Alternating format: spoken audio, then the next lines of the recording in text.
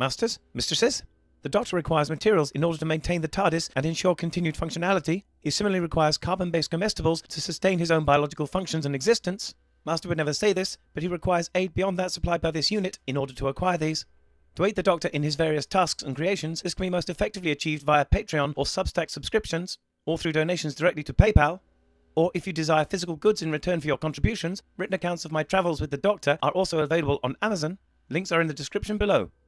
Thank you, masters, mistresses.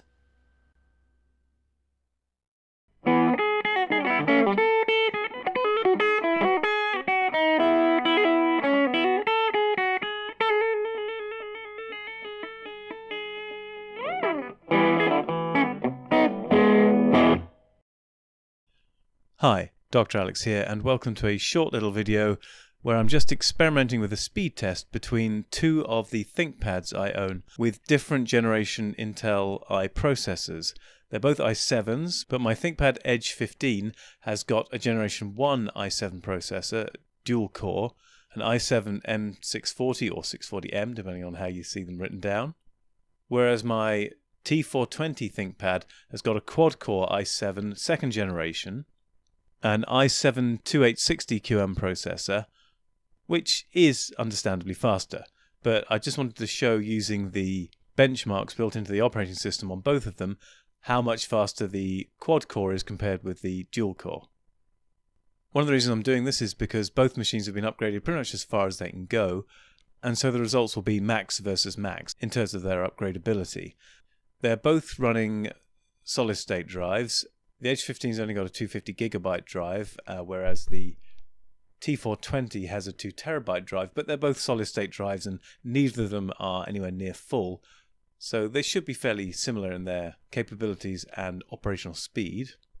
Everything else is as similar as possible.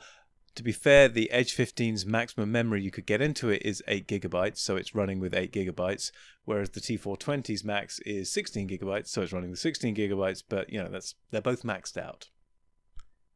Both computers are running with Linux Mint 18.3, and in this test we'll be using the same benchmark software that comes with Linux Mint 18 anyway, which is called Hardinfo. Now, I mentioned these are both upgraded to the maximum possible. This is pretty much as true as I could make it. They are both running, I think, 45-watt processors, whereas they both shipped originally with 35-watt processors, so they're a little bit hotter than they should be. But I think certainly in the case of the T420, it was designed to run with i7s at that power and temperature rating. The Edge 15 copes perfectly well with the slightly higher temperature M640, so that seems happy.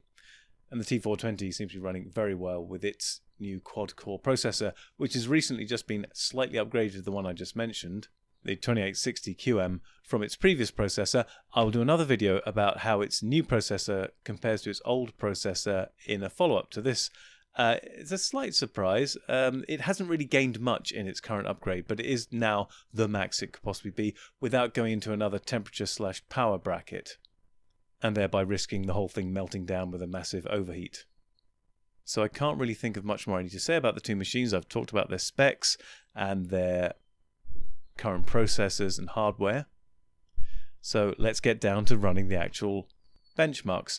Now, I'm not entirely sure what the various benchmarks do in detail. Some of them I can make a guess at, probably, but I'll run them together so you can see their relative speed differences. And you can work out their differences in power from the figures given, probably better than I can.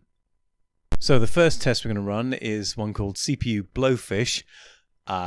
I'll run them and talk about them. I'll run them together as best I can, and not that it really makes any difference because you're going to get the figures that it generates at the end anyway, so you'll see the actual numerical difference.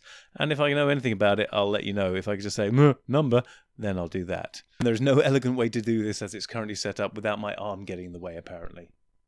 But here we go.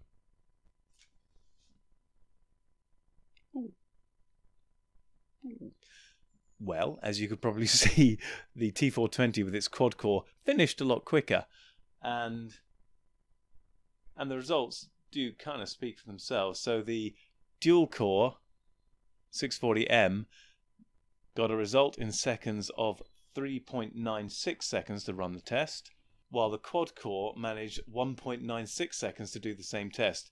So just over twice as fast, which shouldn't be a massive surprise. It does have twice as many processors. Let's do the next test, which is CPU Cryptohash, whatever that means. So let's run them together. Unfortunately, my arm will get in the way again.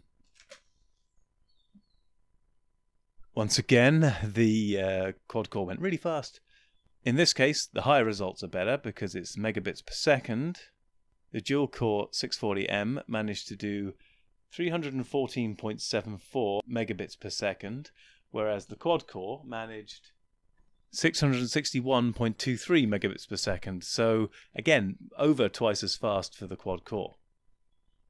The next one is CPU Fibonacci. Again, the quad-core was visibly faster. Again, the results in seconds, lower is better. The dual-core 640M managed 2.3 seconds, while the T420 with its 2860QM managed 1.57 seconds. So again, way faster, but that's no big surprise. It's a second gen versus a first gen processor. The next one is CPU N Queens. Go.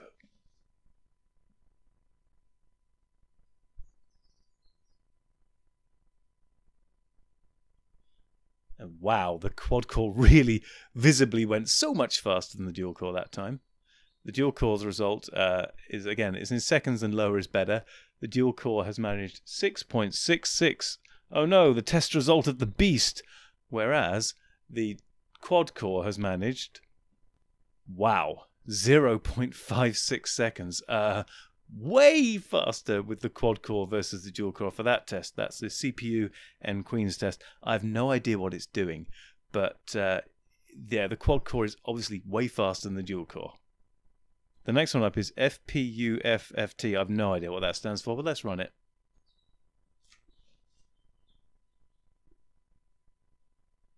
Okay, so the 640M managed to do 1.16 seconds, and again, lower is better. While the quad-core did 0.98 seconds, so not such a massive difference on this one, which makes me wonder if the FPU FFT is doing a single core test, in which case the two cores aren't radically different in terms of their speeds. On the individual threads are not radically different in their speed, so perhaps this was just testing one thread versus one thread. But again, the quad-core has still come out faster because its individual threads are still a little bit faster than the individual threads on the old dual-core first generation.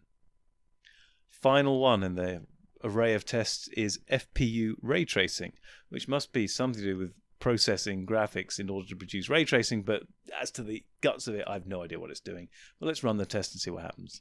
Go.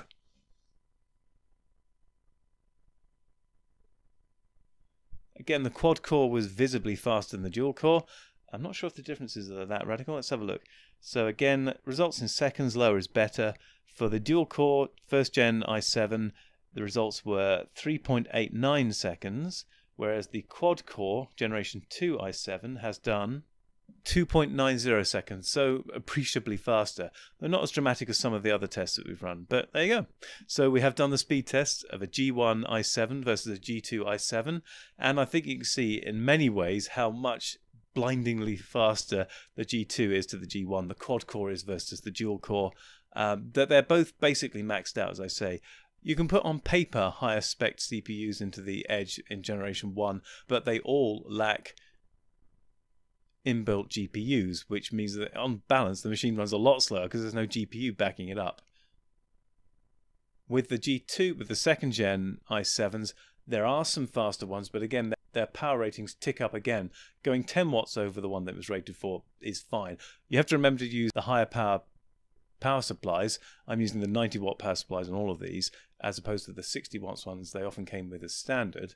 But apart from that, overheating problems tends not to be a problem. But if I went to the next ones up for the G2 processors, they would be at least another 10 watts hotter. So from 35 to 45 as it is, would then go up to 55. And that's just not something I want to risk running with. So there you go. That's the speed test between an Edge 15 running a G1 i7 processor versus the T420 running a G2 i7 processor, the first being a dual core, the second being a quad core. And yeah, I hope that was interesting to someone out there.